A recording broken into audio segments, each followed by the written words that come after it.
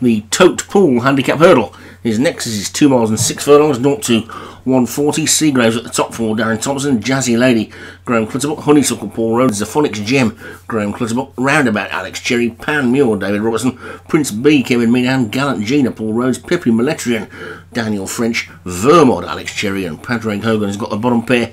6 of Crows and Ella Kiss Angel. So 12 of them in, away they go.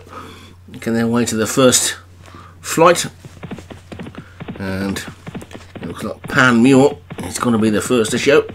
They get to the first of the 12 and they're all safely over it with Pan Muir in the lead for David Robertson, who's had an absolutely blinding season. He's probably done better on the flat than he has on the jumps overall, but he's picked up the Gold Cup and 1 or 2 other big races as well, so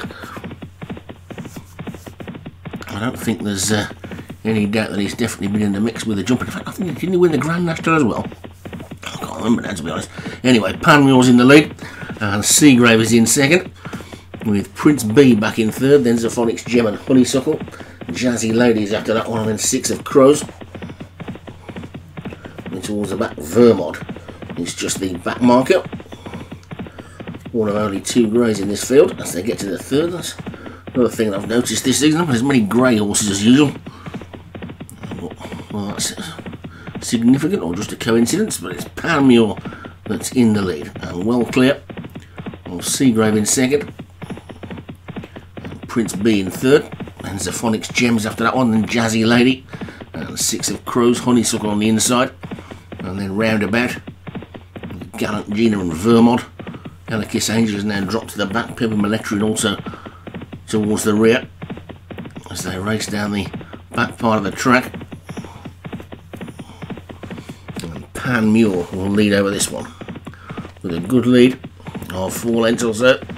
So Prince B in second for Kevin Meehan.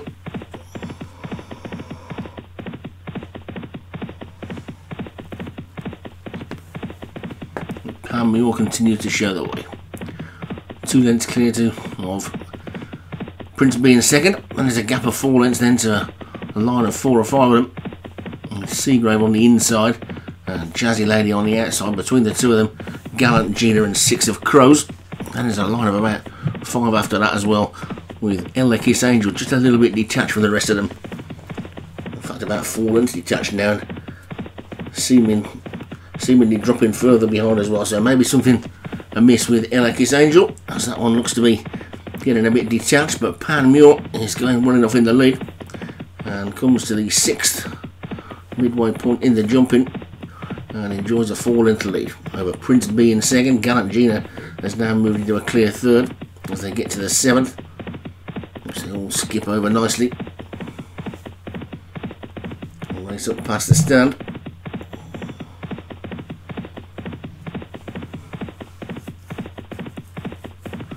Past the winning post then with a circuit to go is Pan Muir. Well, David Robertson has got the lead by about 5 lengths to Prince B in second for Kevin Meehan, then Gallant Gina is in third.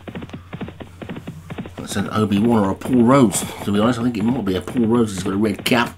Then Honeysuckles after that one as they get over the 8th. And Ella Kiss Angel's getting a bit closer at the back now, so maybe she was just having a bit of a breather early on. But it's Pan Muir who's still the leader.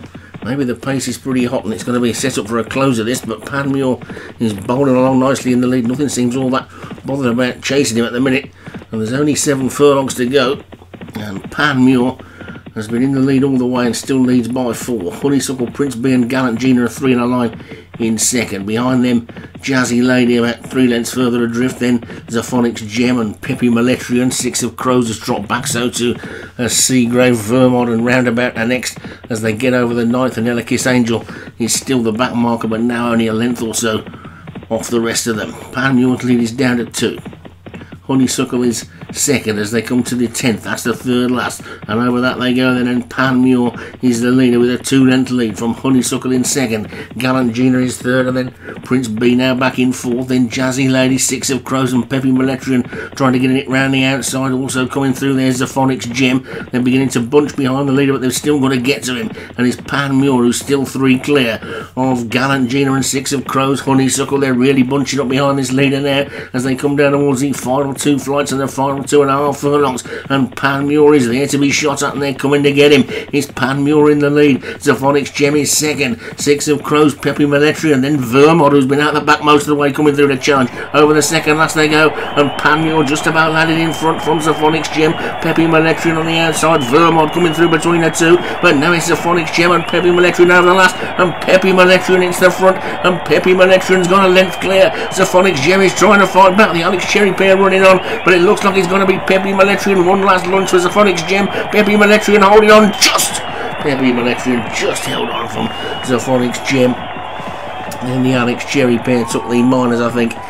But it's, unless the angle is really deceptive, that is just about Peppy Military's race, I think. Yep. Fairly certain about that. And looks like Kevin Minahan's horseman ran on into fourth as well. So Peppy Military for Daniel French, the winner.